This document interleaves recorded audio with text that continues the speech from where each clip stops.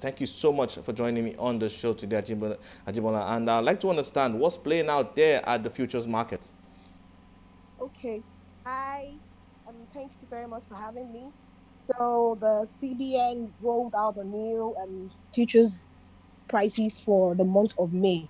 In our own view, we think or we have expected this from the last prices that was paid in April. If you notice in April, the April prices, it had moved up across all the tenors to the 5 years. In April, CBN paid closely about 300 million in the futures maturity. My own view is that CBN is trying to reduce the monies being paid to maturities in order to just help them reduce their cost funding. Not necessarily ready to move the spot price. I don't think CBN is ready to move the spot price on all these maturities. But I think that in order to cut costs, in order to reduce the cost around the futures markets, they're trying to see how they can play it by increasing the cost of the futures so as to pay less when most of those futures matures. Those are our opinions.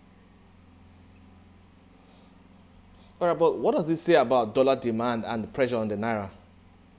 Well, the dollar demand would not stop.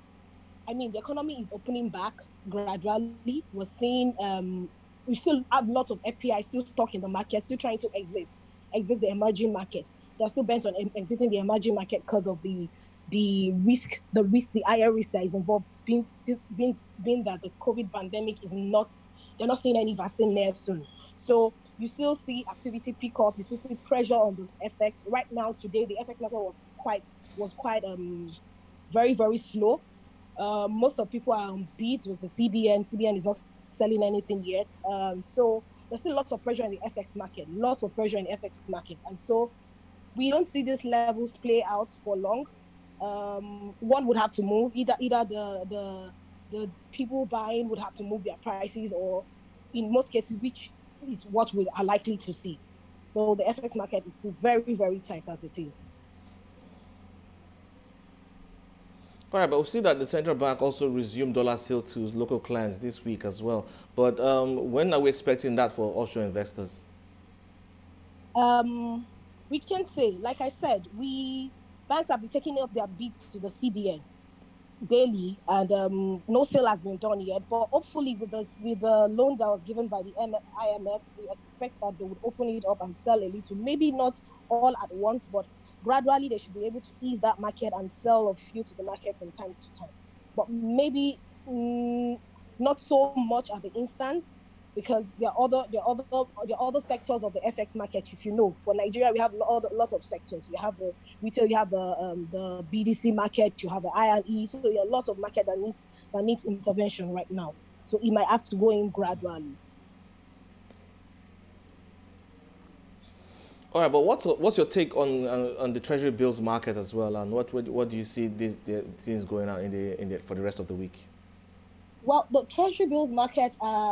This week there was no OMO. People expected that CBN would probably float OMO, but there was no OMO. So we expect that demand would go high. I mean, the supply has squeezed out across all tenors, especially at the longer end.